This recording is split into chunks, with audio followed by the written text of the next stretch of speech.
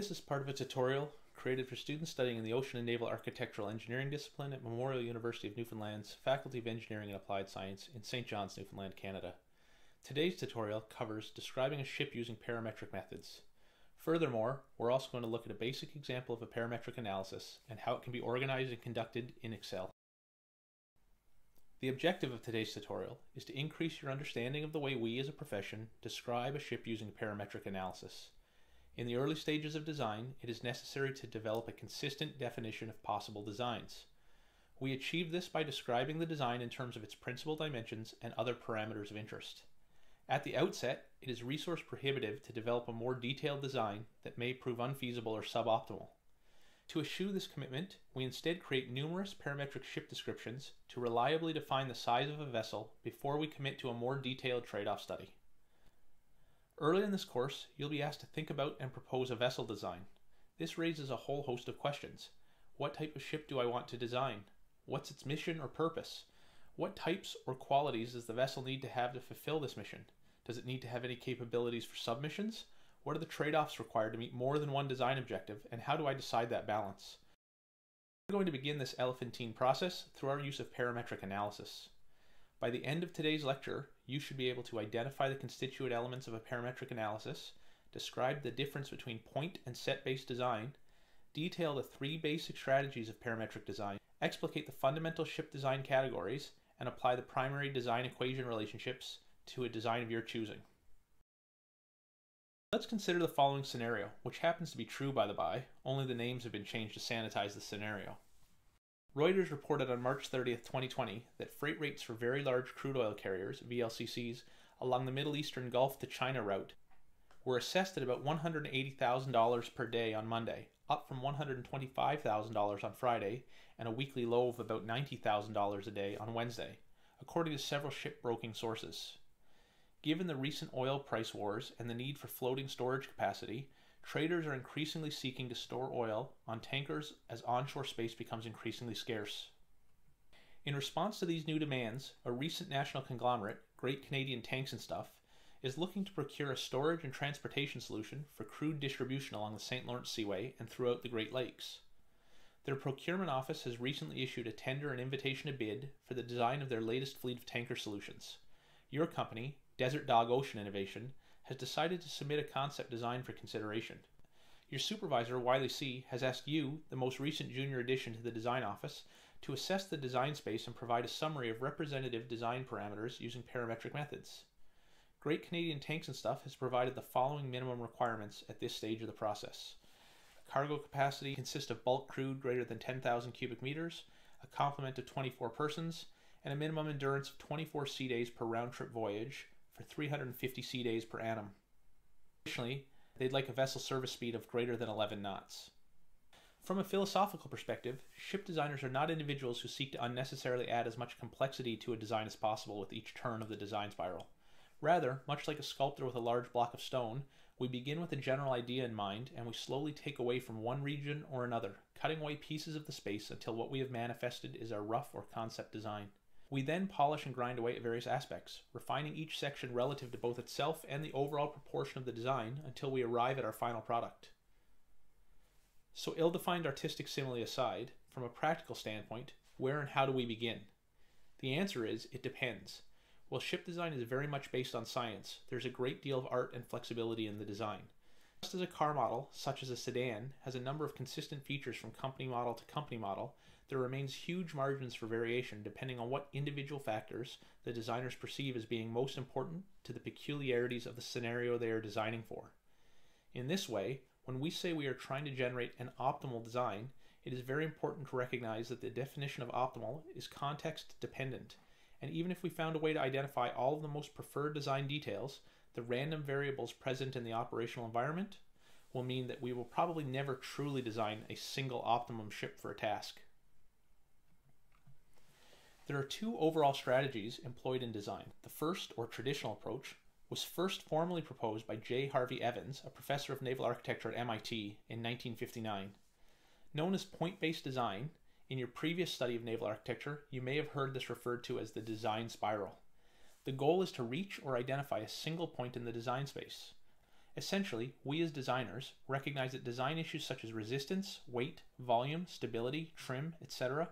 must be considered in sequence and then iterated to evaluate the effects of changes of one aspect to the remaining issues until a single design satisfying all constraints and considerations is reached. As a result, we end up with a base design that can be either developed in more detail or used as a reference compared to other designs in a trade-off analysis. The second approach is a systems-based approach, in which we create a design by using a scientifically validated methodology to make the best design decisions we can given the information we have at the time.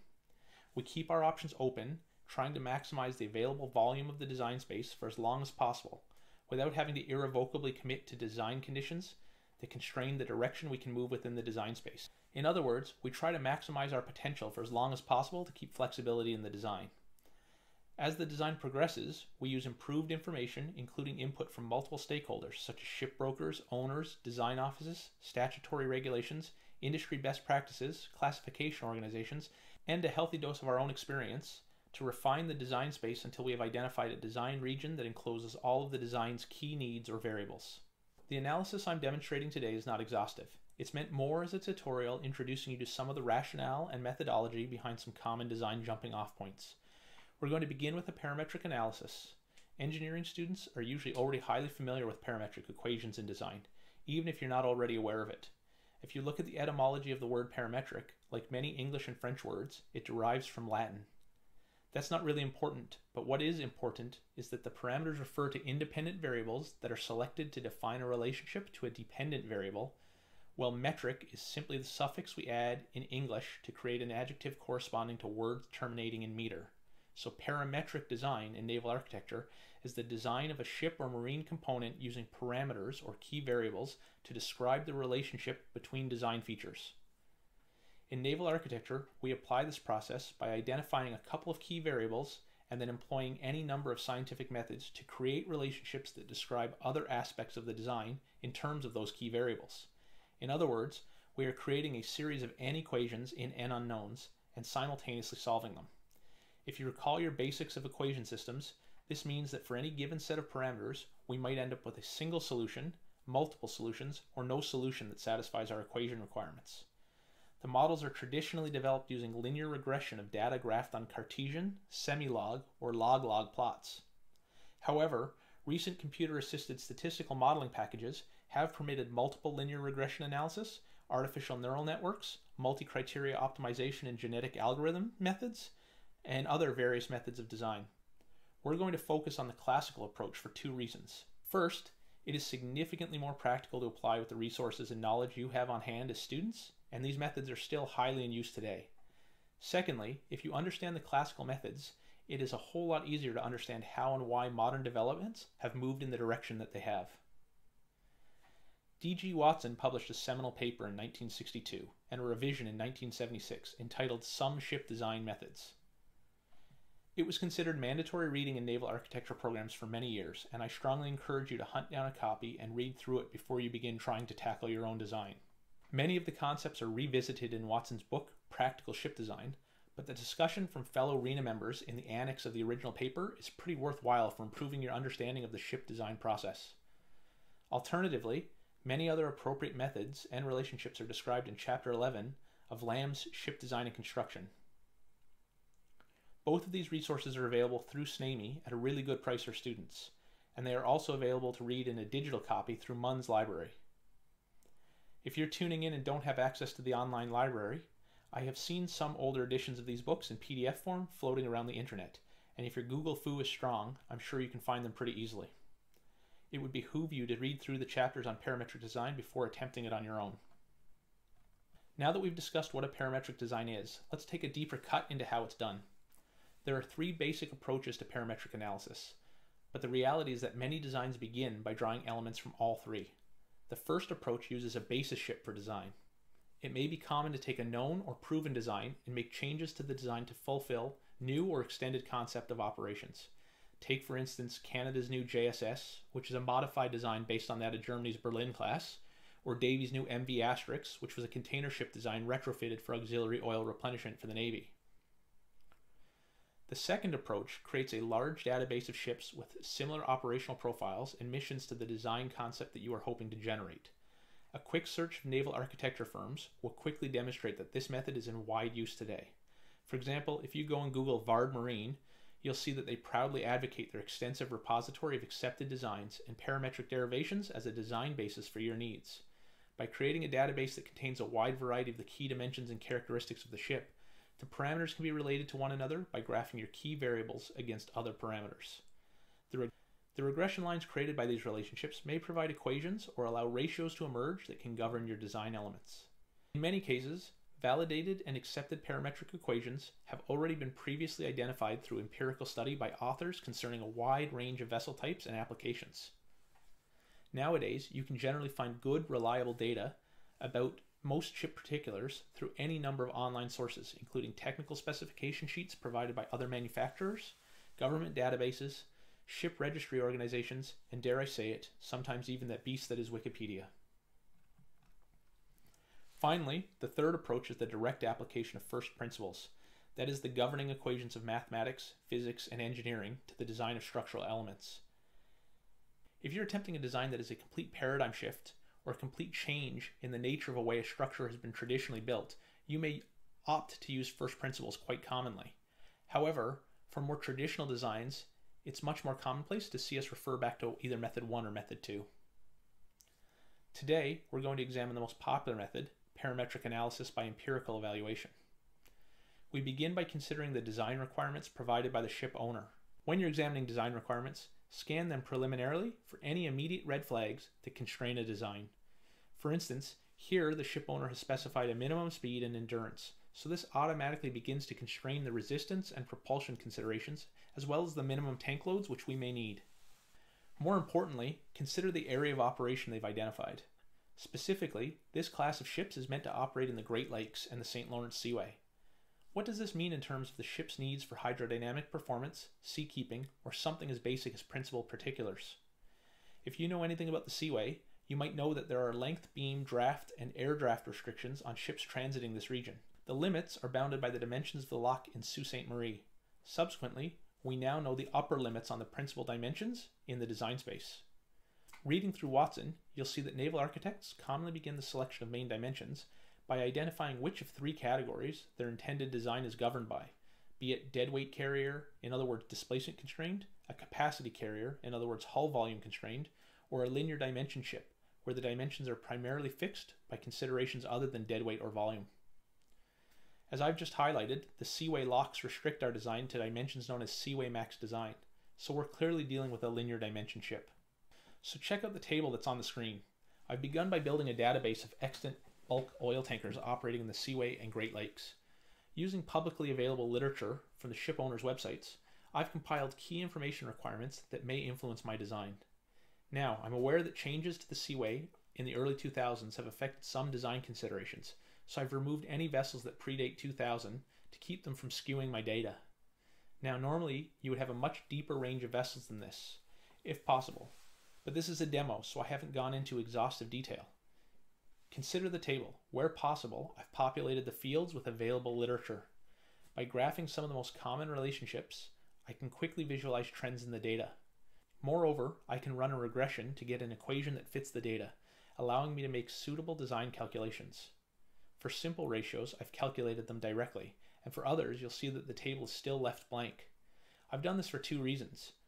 First, many of these ratios require you to consider whether to use your own database equations or elect a different empirical model reported in the literature or design guidance. Alternatively, perhaps your organization may have an equation of form it prefers to use. The second reason, of course, is that this is a tutorial, and as you have been asked in your course assignments to exercise your own design knowledge and experience, I'm not going to give away all the answers. Just as in the design office you may soon find yourself working in, you'll have to explore the dark edges of the map a little on your own. The easiest way to track and manipulate your results is to create a design summary spreadsheet that tabulates all of your key parameters. There are many ways to do this, and those of you who are much more organized, or perhaps at least a little more pedantic than I am, may create much prettier spreadsheets. The important takeaway is that it is a best practice to have a single sheet that summarizes your values in a logical and organized manner, while providing any comments or explanatory notes, symbols, and abbreviations that would be essential for a client to make sense of the information. you should use subsequent sheets to produce your actual calculated design values. Remember that throughout the course of your design, you may need to update or change these values multiple times. So when you build your relationships, you should try and use a cascading approach where the input of some equations is the resultant output of others. Ultimately, you're trying to link as many of these equations as possible back to a few key independent parameters. With that said, let's take a quick look at how that might look. Following guidance from LAM, and based on what we just discussed regarding the seaway, I'm going to use the length, beam, and depth as my key parameters. In actual application, a common approach would be to choose 3 representative magnitudes, say a low, medium, and high value, from your analysis, and create 3 basis designs which you could then use to conduct a trade-off analysis. There's no rule on how many designs you could or would create, but the 3-point estimate is a common theme in engineering and project management. But in general, the idea is to create a number of models to fill the design space. I'm only going to work with one model here. I just wanted you to be aware how the scenario might play out in the more organic context of an actual design office. From my data analysis, I've observed that a good median length between perpendiculars seems to be 120 meters, with a beam of 20 meters and a depth of 10 meters, so I'm going to use these as my key independent variables. Now, I've laid out my summary page in terms of principal design parameters, weights, volumes and centers, and resistance and propulsion characteristics. Then, I've combed through various sources of parametric equations and identified the equations that are best suited for the vessel size range and operational profile I'm interested in designing for. Take, for instance, a range of block coefficient parametric equations that may exist for ships of different speed length ranges. Similarly, when we're selecting equations, we need to be cognizant of the units used in the equation. Just because equations are listed sequentially in a textbook or paper, it does not mean that they're configured to operate in direct form with one another.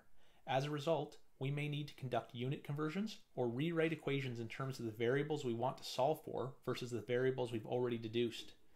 In an actual office, this whole process may be a long effort with other competing demands on your time.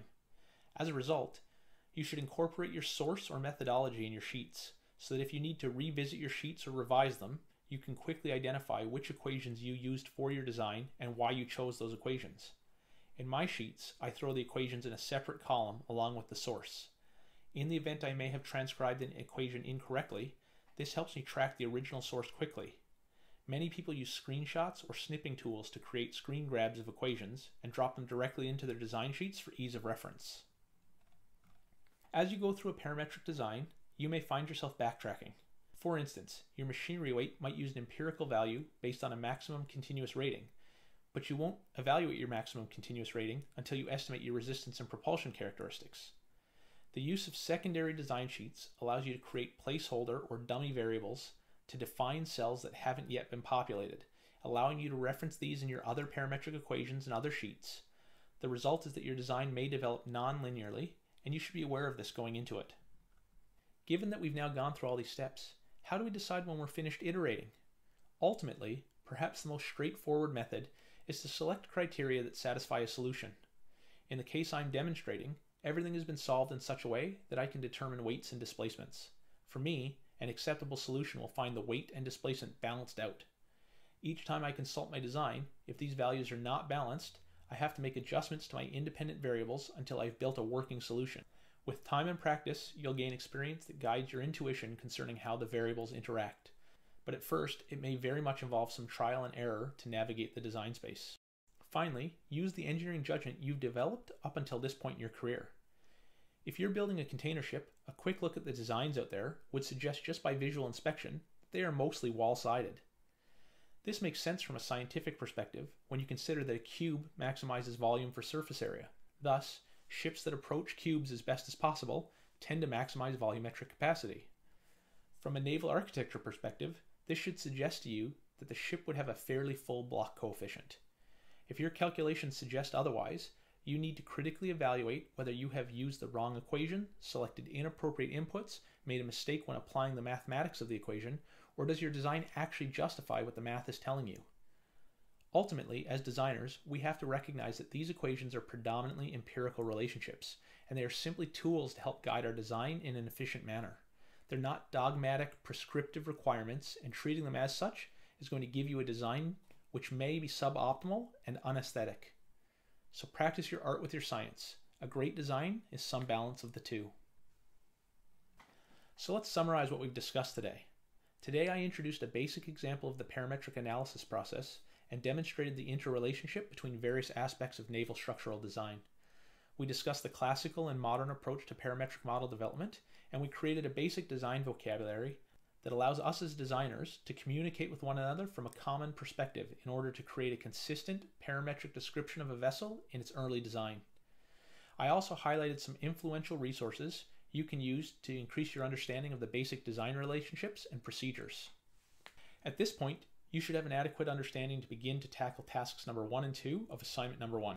Namely, construct a shipping scenario of your choice, identify the type of vessel and its purpose, identify the payload you are planning to carry, identify any environmental restrictions that may affect your design, and conduct a parametric study and selection of vessel particulars. If you need some guidance on identifying a vessel and articulating its purpose, please check out the video on marine vehicle types. If you're struggling to develop a shipping scenario, please refer to the videos on mission statements and concepts of operation. Thanks for watching, and if you have any questions or feedback, please leave them in the comments or send me an email. Don't forget to subscribe to the channel. It's the best way I can think of to alert you to new published content to help you with your design questions.